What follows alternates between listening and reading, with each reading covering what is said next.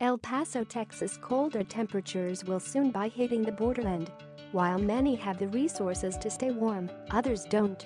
For more than 70 years, Operation Noel has helped children across the borderland, providing them with more than 20,000 new coats each year.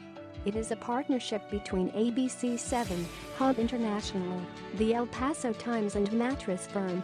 All 100% of the proceeds raised go directly towards buying new coats for families who can't afford to buy them in El Paso and Doña Ana counties.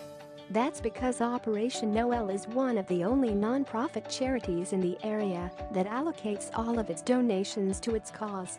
Everyone who works with Operation Noel does so on a volunteer basis, so there is absolutely no overhead expense. Children who receive the coats provided by Operation Noel are identified by social workers, school counselors and educators.